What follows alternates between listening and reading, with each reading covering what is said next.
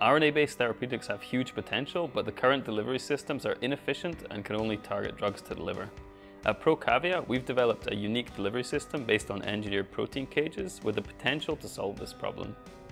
At Diatheris, we are developing a game-changing therapeutic solution to improve management of type 1 diabetes. At Yumame Foods, we want to provide a solution to these consumers who like to reduce their intake of meat and are not fully satisfied by those plant-based meat-like products that are on the shelf today.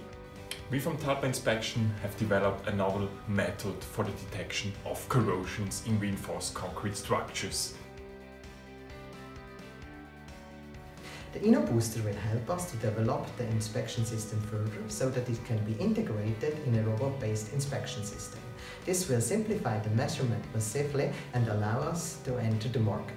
With the support of InnoBooster, we can now accelerate the production of a drug formulation and in this way expedite the execution of our preclinical plan. The InnoBooster grant really makes a big impact for us to get to our key value inflection points that are going to help us raise our first equity financing round and form partnerships with pharmaceutical companies that are active in this area of RNA therapeutics.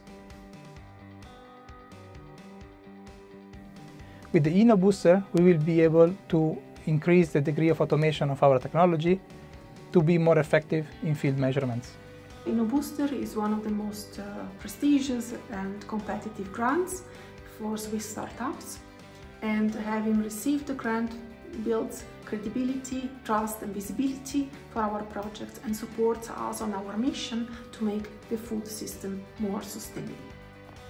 We apply to InnoBooster because it stands out as one of the most competitive startup programs in Switzerland, providing us an important financial support, but also and importantly consolidating us among successful startups.